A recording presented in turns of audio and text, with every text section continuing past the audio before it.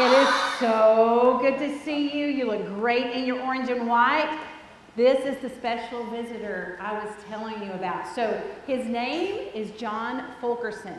So we're going to greet him like you greeted me, okay? So when he tells you, good morning, boys and girls, you're going to say, good morning, Mr. John. All right, let's give him a hand. Welcome, Mr. Fulkerson.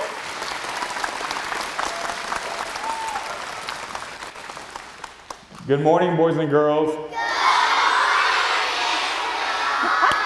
That's so good. All right. That was great. That was so good. All right, let me get turned on. All right. All right, if you'll have a seat, we are going to drill Mr. Fulkerson with questions today, all about his life, all about his basketball career, and we are going to see how he can motivate us at Fairview to make even better choices and to have good character. That's what we're going to talk about. So I need you to be super good listeners, okay? And we're just going to start off off the bat. And John, can you tell us a little bit about you and your life and your family? Just kind of give us an overview of John. So, like your principal said, my name is John Fulkerson. I'm from Kingsport, Tennessee, which I'm not sure if you guys have ever heard of. Maybe the teachers have heard of it, yes. It's about an hour and a half from here, and I was born and raised there. I have 2 younger sisters and 1 older brother, and my older brother is married, and he just had his first little baby, so I'm an uncle now, a very, very cute child. I went to Dobbins-Bennett High School, and now I'm going into my 6th year at the University of Tennessee. Wow, all right. And he told me something very interesting. Before you got in here, his mom is a teacher. His dad is a principal, or has been a principal, and your brother is also a teacher. So he has a lot of teachers and a principal in his family. So he hears about school stuff, I'm sure, as he was growing up, a lot. So I have a question to start out with. Was anyone ever mean to you in like elementary, middle, high school, college? And if so, how did you handle that? I guess I would say, not necessarily that they were mean, but just the words that they said to me just didn't come across as the nicest words that they could have said. And when they said that to me, the way I was raised, the way that my parents taught me to respond was honestly the golden rule. Do you guys know what the golden rule is? No? No? Yes? What's the golden rule? Right. Treat others the way that you want to be treated. And so that's the approach that I took, that would you guys want me saying something mean to you guys? No. And so that's the way that I thought of that. I'm going to treat others how I would want to be treated. And so when people say nice things to me, I really enjoy it. And then when people say mean things to me, that's when I think to myself, I'm not going to say anything mean back because I wouldn't want people saying mean things to me. All right, so we all know how tall he is. In fact, so you know Miss Couples is pretty tall. All right, John. All right, here we go. Yeah, right. So because I'm sure you didn't just go from a baby to being that tall, so as you were growing up, I'm sure you were taller than a lot of kids in your class. I was. I was a little bit taller than the average person when I was your all's age, but really when I was in middle school and then really high school, during those years of my life was when I really grew. And now you guys see how tall I am now. So don't give up. You never know. Any one of you guys can be as tall as me. So keep eating your vegetables and keep drinking milk.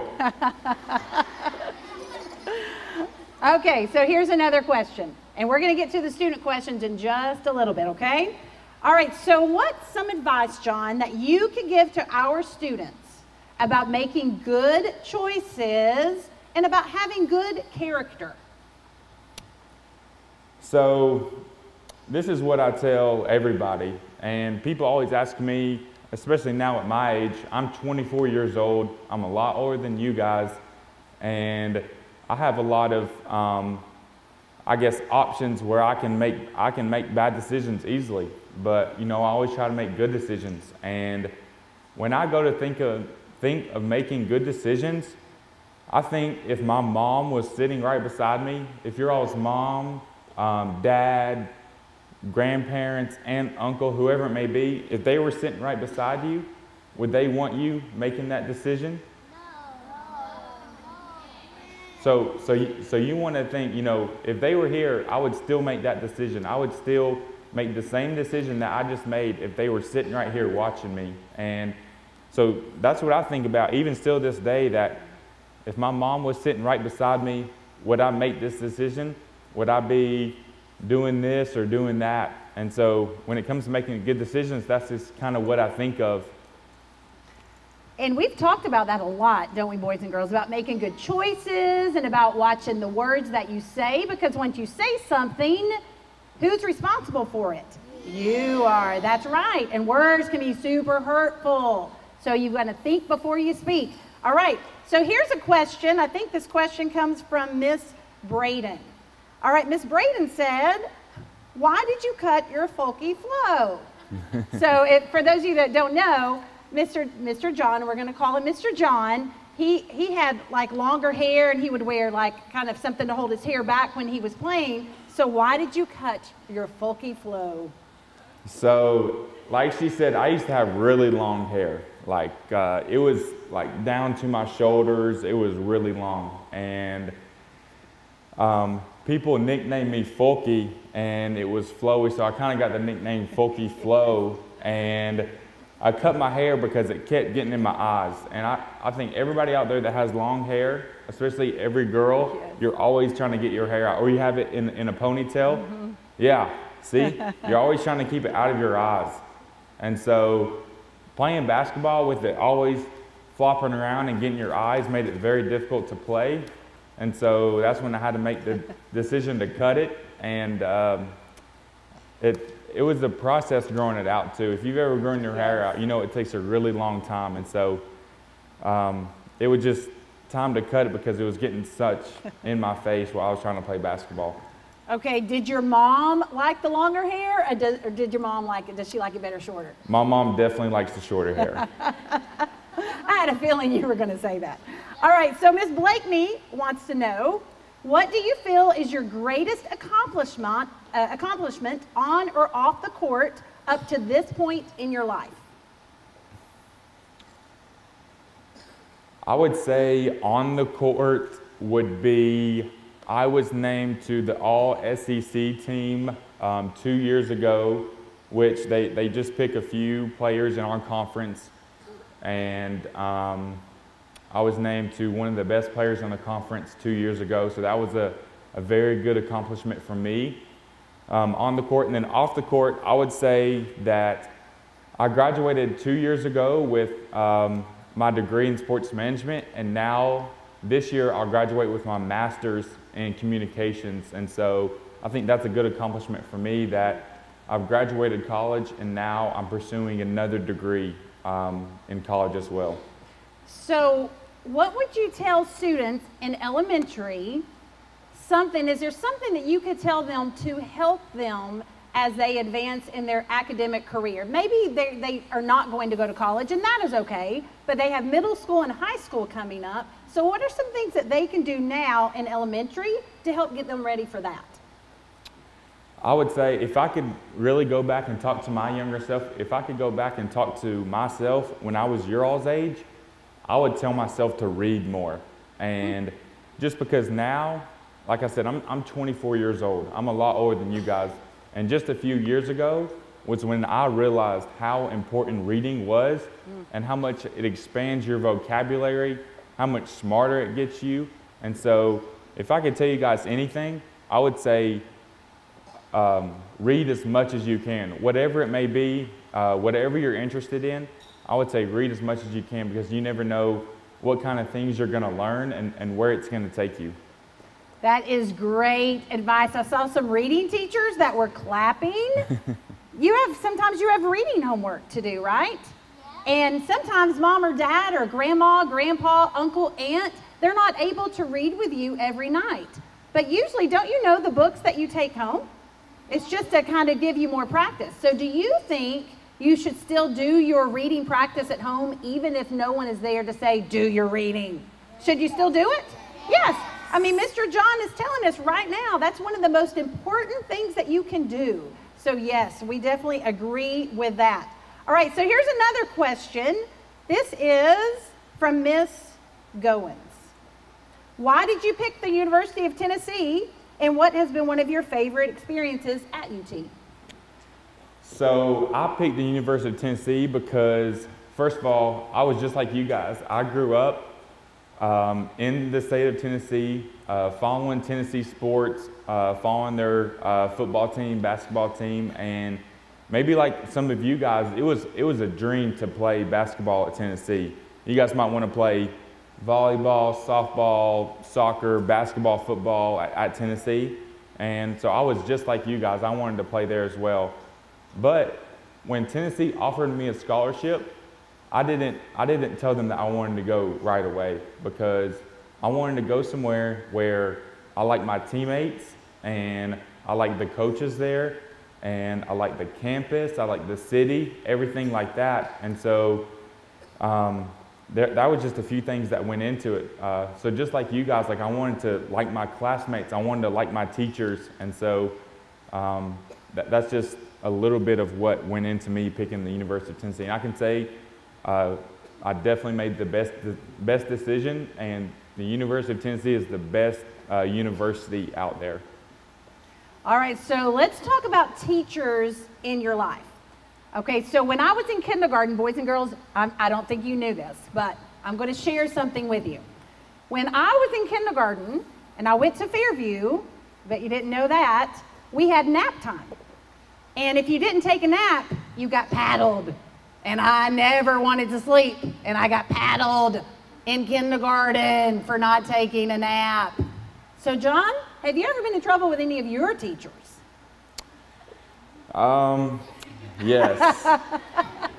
I wish we still had nap time. Do you guys have nap time now or no? Kindergarten is like second grade used to be. Yes, kindergarten is hard.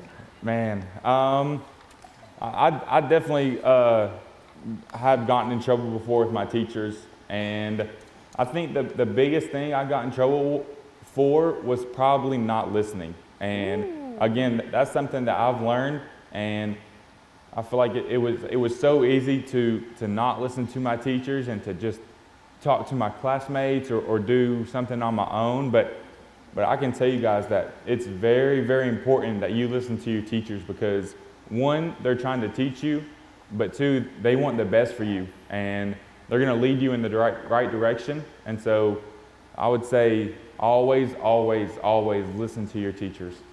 Good, thank you. So let's talk a little bit. Even though we are elementary school, there are some boys and girls that have phones. That's the world we live in. And I know in middle and high school, you hear things about students sending messages or posting things that really are not good. And maybe parents are not checking their phone. Maybe they are. What would you tell them about what they are sending back and forth to each other using their phones, or maybe pictures that they are thinking about putting and sending to people? What advice would you give them? The way I think about it, whatever you guys have on your phones can always be retrieved, can always be pulled up by whoever it may be. And the way I think of it now, being at my age, is whatever I do on my phone, whatever I send, whatever text I send, pictures, emails, whatever it may be, social media posts, Twitter, Instagram, whatever it may be, that one day is going to affect me for my future job. So let's just say I was applying here to be a teacher, and your principal went looking through my social media, looked on the internet, see what they could find about me, and she found some bad stuff. She found bad stuff on my social media, stuff that I've sent to other people, that I've put out there, and just that right there, without her even knowing anything about me, cost me a job here. Right. And so when I think of it, think of your future, how it's going to affect you down the road and in your future job. That's the way I think of it. And then really just think twice about life in general, you know, what you say, the actions, the decisions you make, and what you decide to send out there with your phone. Yes, that's perfect advice. Thank you. All right. In fact, I'm just curious. If you have a phone, raise your hand. Just curious. And this is elementary. Wow. Okay. You can put your hands down. Thank you. I didn't get a phone till my birthday in 7th grade. So, and how many of the phones are smartphones? If you have like a smartphone, raise your hand. Wow. Wow. I had a little flip phone. All right, so here's another question. John, you made a lot of Tennessee fans happy when you announced you were returning for your final year of eligibility. With the season-ending injury you had back in March, tell us about that injury and what you learned from it and how it impacted your decision to come back for your final year of eligibility. So last year we were playing in the SEC tournament in Nashville, and we were playing against the Florida Gators, and hopefully there's no Florida Gators fans in here. You're wearing a Tennessee jersey. It's okay. I'll forgive you. So we were playing against Florida in the SEC tournament, and one of their players elbowed me in the head, and when they elbowed me in the head, I lost all my memory of that day and that game and everything. Still to this day, I can't remember anything from that day or us playing or anything. And so for them to check out my head, I had to go to the hospital and I had to get a lot of tests done on my head and on my face to make sure everything was okay. And they found out that I broke some bones in my face and I had to get those fixed with surgery. So something cool from this story is me and my trainer got to fly on Tennessee's private jet, which was a really, really nice jet. And it was just me and him on a big plane, so it was cool. We flew from Nashville to Knoxville and then back. And ultimately, me getting hit in the head, how much I love Tennessee, probably like you guys, how much I love putting on my Tennessee jersey. I knew that not being able to remember my last time, that I wanted to come back for another year and really finish on my own terms. And so that whole thing ultimately led me to come back for another year, but it also cost me the rest of my season. I wasn't able to play our last 3 or 4 games. And so a big thing for me was forgiveness. And because I could have easily held a grudge or been mad at that guy, but because of how I was raised and just the way that I approached things, I forgave him. And so it was a hard decision to forgive him. But I always say, you know, if there's people that you need to forgive, one of your classmates has done something to you and you're mad at them or holding a grudge against them, or a family member or whoever it may be, that, you know, forgiveness sometimes isn't easy. You know, it can be hard, but, you know, just being the bigger person and the better person is something that I tried to do. So that's just a little bit about my injury and what I learned from it. That is great advice. All right, you said something about flying on the jet. Do you all fly to a lot of your basketball games? We do. So how many people have ever flown on an airplane in here? So you guys remember, you go to the airport, if you check your bags, you know, you have to check your bags, and you have to go through security. You have to make sure you have nothing in your pockets, no liquids, anything like that. So for us, we don't have to do any of that. Our bus, we're on a big bus. I know, it's not fair. So our bus pulls straight onto the big runway where the plane is. And when our bus pulls on there, we go straight off the bus, straight onto the plane. And then our plane takes off. We don't have to go through any security, or there's not even any other people on the plane besides my teammates and my coaches. And so we do that to every single, if it's more than 2 hours away, we do that to every game. And so we fly a lot of times during the season. All right, let's talk about food because we love to eat, don't we, at Fairview? All right, so what kind of food do you get on these basketball trips? Do you get to order anything you want? How does that work? Usually they have the food, they have like a buffet there for us that they have a lot of different options that we can pick from, and it's usually really good food. It's usually, you know, steak or chicken or some type of fish or really good stuff to help fuel our bodies for the games and for recovery and stuff like that. But we definitely get a lot of food and a lot of good food with basketball. Oh, sounds like they eat very good at UT. All right, this is from Miss Cantrell's 3rd grade class. What is the most important lesson you have learned playing basketball for the Vols, and what advice would you give for students wanting to play basketball? I would say the biggest thing I've learned is work ethic and working hard. And it's not been easy to get to where I am to play for the Vols and to play for Tennessee. So it's taken me a lot of work and energy and all my effort to get to this place.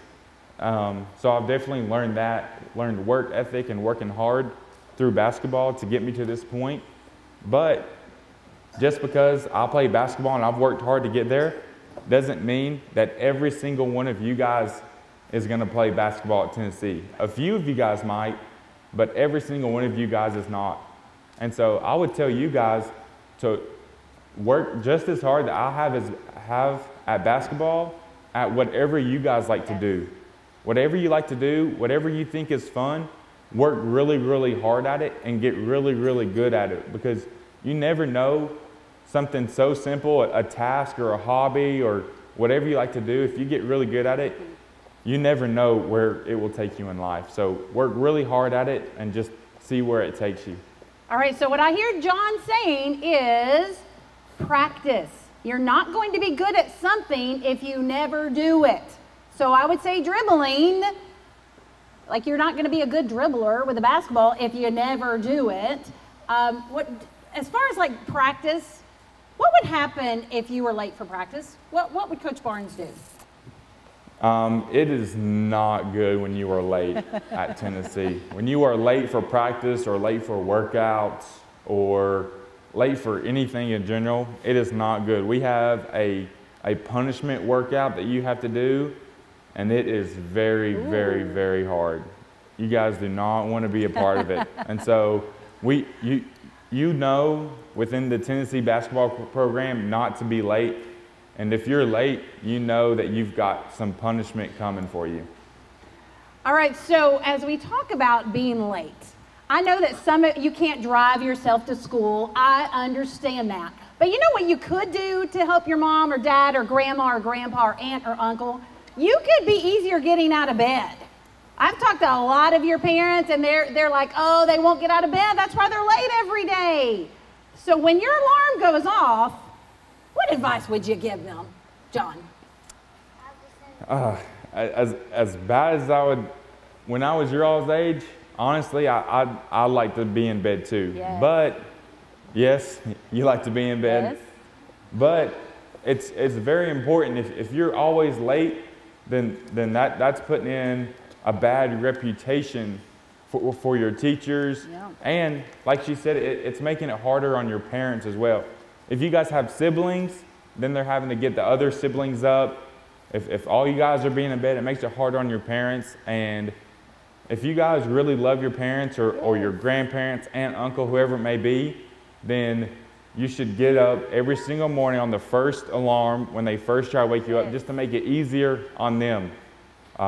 Because like I said, it'll make it easier on them and just to get your day going, because you know what? Tonight, you can go right back to that bed where it's nice and comfy.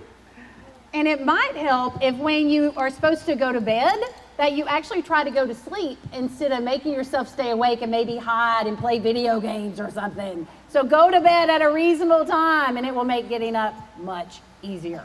All right, so here is a question from Lola Ellis. Lola said, how tall is your family? So my family, my dad is 6'6", so he's a little bit shorter than me. My mom's pretty short. She's probably 5'5". My brother is 6'6" as well. So the men in our family, my dad, my brother, and myself are all pretty tall. And then I have 2 younger sisters, and they're pretty tall as well. They're probably 5'10" and 5'11". So my sisters are tall too. Do you ever have trouble fitting in a doorway? Yes. I've learned now that I just have to duck every time I go through a doorway that could be detrimental to my head. All right, a lot of the questions from the students, a lot of the ones are asking the same questions, but a lot is, how long have you played basketball? When did you start? 2 years. I was probably 2 years old when I started playing basketball. I was like your all's age. I was very, very young when I started playing basketball, and I've liked playing basketball ever since I was really, really young. Does anybody in here like playing basketball? Yep, that was just like me. I really like playing basketball, and then now that I'm older now, I've enjoyed playing it my whole life, and it's been really fun. I've worked really hard at it. And like I said, you guys should too, or whatever you like to do. Just keep practicing at it, keep working hard at it. All right, so here's a question from a student. I think it says Isaiah. And it says, what did you do that was very nice? So as you think about your career, and you've already said that you have forgiven the one that hurt you, and he apologized to you, didn't he? Yes. So what are some other things that you've done that were nice? The big ones. Let's see. Things I've done that are nice. I would like to say, let's say, like one time, I really love my mom. My mom is one of my best friends. I like surprising her. I like doing things for her. And so, like, to go home, like I said, it's an hour and a half away. And so sometimes I try to go home just to surprise my mom. And my mom's a school teacher too. She has a class just like you guys, like your teacher. And so I always try to take her, like come home and surprise her and take her coffee, or take her, she doesn't like flowers, but I still take her flowers anyway, just because I want to show how much I love her. I think other nice things that I've done is just being nice to other people, treating others the way I want to be treated. Always picking my teammates up, picking my friends up, instead of trying to put them down and using mean words towards them. Yes. So just trying to be a positive impact everywhere I go. All right, that's good. And we only have time for 1 or 2 more questions. And I know, students, a lot of you wrote questions. I looked through them, and a lot are the same, but we have time for 2 more. All right, so from Chelsea, do you ever not want to go to practice or not want to do a game because of something maybe that happened before? Yes. You know, maybe if you're not playing well, if things aren't going well, or your legs are really tired, or your body's really tired, if you just want to go to bed, like some of you guys, you just want to sleep, that definitely happens. That, you know, maybe not games, because games are really fun, but practice, that, you know, you would much rather have some extra sleep, or just some rest, or some hangout time, instead of doing something that's really exhausting and really tiring. So, but that's what makes it all worth your time and worth your efforts, that you have to work hard every single day to try to get better. Did you play any other sports besides basketball, or was that your focus? I wish I played other sports. The only sport I played 3 years of football in middle school. 6th, 7th, and 8th grade, I played football. I never played soccer or t-ball or baseball or anything like that. And then once I got to high school, it was only basketball from there. So just football and basketball. All right, so before he leaves, we're going to do a few things. First of all, let's give him a big hand for being here today. I know there's a lot more that you want to know about Mr. Fulkerson. So you can follow him in the UT basketball season this upcoming year. When is your first game?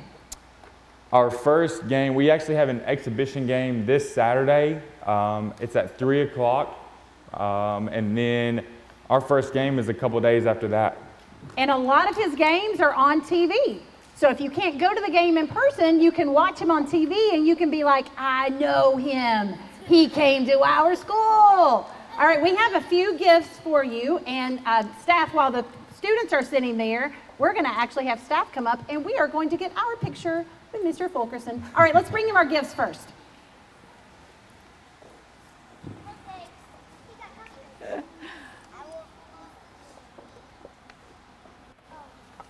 All right, so what are we presenting him with? So we have some cupcakes that one of our teachers, she's absolutely awesome at making cupcakes. They're wonderful. You will love them.